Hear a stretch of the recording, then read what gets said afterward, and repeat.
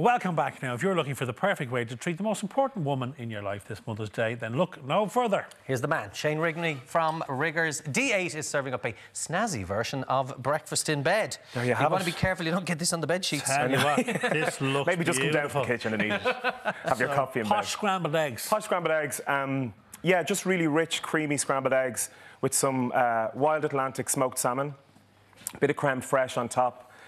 So an ideal way to cook breakfast for your mom today. And we're not trying to be too healthy, we're enjoying it. So do you have it's pretty balanced, pretty healthy, but I mean, yeah, we're going to add some flavour in there. Good stuff. Yeah. Do you have a go-to scrambled egg recipe then? Because remember Rick Stein once saying when he's interviewing a chef, he'd always say to him, make the scrambled eggs, and he could tell of it. Yeah. So some chefs are very much anti kind of doing it, they kind of scramble their eggs very slowly. Yeah. So I would have a fairly low heat. Okay. If you have the time, even though scrambled eggs is super quick, if you have the time on a really low heat, I just melt the butter and throw the eggs straight in, season them at the end, and just very slowly curl them. Now, I don't like scrambled eggs that are really, really mixed. Okay. So I tend to just, in a figure of 8, kind of slowly cook them out. Let's see it, baby. That's it. Okay, so we go 3 eggs a portion.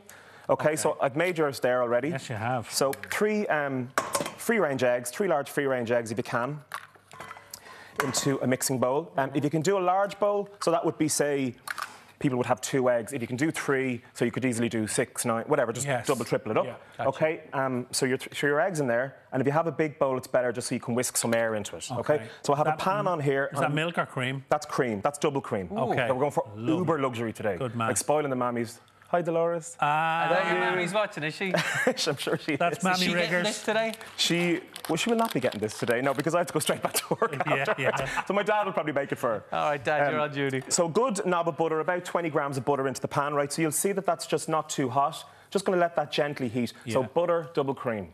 So that's my scrambled egg. We're on a winner already. Okay, so you're already onto a winner. So let that melt, right? Take a whisk. And you have a large bowl, so you have a lot of room to whisk up your eggs, okay? If you do this in a very small bowl, then naturally you're going to be at this. Yeah. And they're not going to whisk up. Get you're not air going to in there, don't you? Okay? Air is important, yeah? Absolutely. Just to say, I have some sourdough toast under the grill, just to toast up as we speak. So you want to just get some nice aerated bubbles into that, okay? And then when your pan is butter is kind of melted out, just throw that in, okay? Now, if you see people making scrambled eggs, like what you're asking me, that will normally sizzle and start. So you don't want brown, you don't want cooked eggs, fried eggs. Some people love a crispy edge on the fried egg, which I like, and then the yolk really runny. But you want this to be really nice and creamy and soft and luxurious, okay? So you just start cooking that, as I said, in a figure of 8. So you're kind of going from the outside into the centre, right? And you're not being too fussy, you're just moving it around the pan. Just moving it around the pan. It's I think really good scrambled eggs are almost like a very soft omelette. Yes. Do you know what I mean? Yeah. So that's what it looks more like you're doing, whereas certainly my experience is lash them into a hot pan and go at them straight away to scramble. And then the eggs break up too much and they become kind of... powdered. They remind me of popcorn. Yeah, it's chalky almost. Like little popcorny, dry eggs. And again, it's your own preference. I take them off the heat when they're still a little bit wet. Some people hate that. They like really dry scrambled eggs, and that's fine. Yeah. But, a little bit soft and wet at the end, they'll still cook out in the pan while you're plating up, okay? So that's basically it. They're nearly cooked out. They only take, 2 minutes, 3 minutes. So you're adding a bit of fancy schmancy to this with a bit of gorgeous Irish fish. So I'm adding wild caught smoked salmon on top. So at this point, I'm just going to season them because they're nearly cooked out. So a little bit of sea salt, okay? If you season your eggs at the start, people often ask that, it can draw out the water. The eggs can become a little bit... grey, so that's not a good thing to do. So just wait until the end, till they're nearly cooked. So again, it's just a waiting game of just keeping on moving it around the pan. Doing your kind of figure of 8 is the easiest motion that I could advise you to do. All right, so I'm going to get my toast. Is that how you do them now, or would you be quicker? No, I like them like that because I like a sort of a wet scrambled egg. I don't like them too dry. I don't think that hard, fierce cooking scrambled eggs. I mean, people do 15-minute scrambled eggs that are so soft. Yeah. And you think, how could you cook a scrambled egg for 15 minutes? Yeah. But they're just really low heat. Take your time. Yeah. So not that you need it with the butter in the eggs, but we're just going to slightly butter a piece of sourdough toast. Because why not? You would. Okay, so they're nearly coming up now. And what I have then, also, is so some creme fraiche in here. Yeah, I was going to ask about this dressing you have on top, Some chives that I've just chopped in there. I'm just going to zest a little bit of lemon. Okay, and I'm just going to literally give that a quick whisk.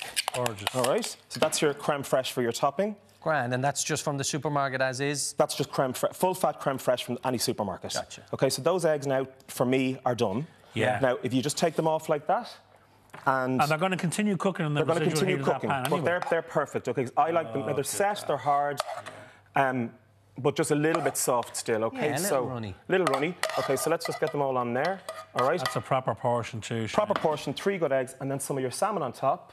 And you said this is wild salmon. Wild salmon, yeah. So wild Atlantic salmon. So just arrange your salmon on the top there. We're going to do a little piece of lemon on the side. A crack of black pepper. Okay. I like loads of black pepper. And then just some fronds of fresh dill. A frond. A frond. A frond. Over the of top. dill. And then a your little creme scoop fraiche. of your Right. creme fraiche. And I think now there isn't a mammy in the country that wouldn't No, enjoy absolutely that. not. That's for sure. And that's it. I'd say Very there simple. are plenty of kitchens around the country now where every pot and pan is being used. Clattered and in an wallops and attempt. everything. Yeah, can you imagine? And it's great because that's just one pan. And if you cook them like you do, you won't have to steam that pan and scrub it fine. That's very true. No, I know, Scrambled and egg it's not all office. burnt on the bottom. So That's very non-stick true. pan, obviously, or non-stick saucepan. Okie doke, Right. Shane. Okay. This looks absolutely... Do you feel guilty eating this now with Anna sitting over there watching us eating? It feels very wrong. I'll show you how guilty. No, Anna I'll show should you be how over here guilty- getting spoiled. There's, I feel there's an terribly extra guilty. portion for Anna as well. Anna, this is your one. It's your name There on it. might be. Look at the guilt on my face. The horse in. Oh, man.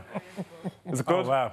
And again, well season it, you know, but to your own taste, but eggs need seasoning, obviously. Yeah. Now, you added the salt and the pepper after you'd mixed them. Would you add more salt at the end? You put on the absolutely black can, pepper? but don't forget smoked salmon is also very salty because it's Okay. cured. But So you you've know, got the salt in that. I'm picking up straight away there is that gorgeous lemon juice. And lemon zest. the in lemon the- zest, yeah, because I wouldn't want to creme fraiche. overpower the salmon with too much lemon. Yeah. And obviously with the eggs, you know, but just a little bit of zest in the creme fraiche is beautiful. They are luxurious. Aren't they? They are not like the scrambled eggs I've ever made at home, that's for sure. Actually, Good. really They are. Glad you tasty. enjoyed that. Shane, Thank you, what a Shane. lovely Mother's Day treat. Thank And you a so happy much. Mother's Day to Dolores. Happy Mother's Day, Mammy Dolores. Riggers. She will be thrilled. Good, You've no idea. good. Well, good for her. If you want to give this a try at home, you can check out the full recipe details. They are on our website, or as ever, Riggers D8 is open for takeaway. And you can check out Shane's website for more details. Thank you, Shane. Thanks, guys. Right, up next, 8-year-old Grace Lowe and her man are going to be sharing their incredible story for an incredible cause. We're back after this short break.